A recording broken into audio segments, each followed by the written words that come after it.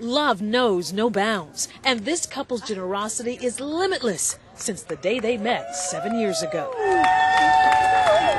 Brad and Jessica Bond's story goes back to their first date. That's when he said he wanted to do something special because he knew Jessica was the one. And we pulled in the parking lot of Target, and I got the look that you're giving me right now from her.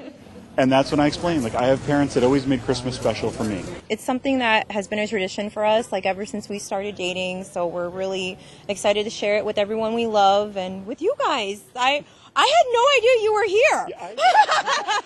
They invited their entire wedding party Saturday to Target to shop for the kids for Toys for Tots. So if we can make some kids smile on Christmas, it didn't matter if it was one date or relationship, it was successful.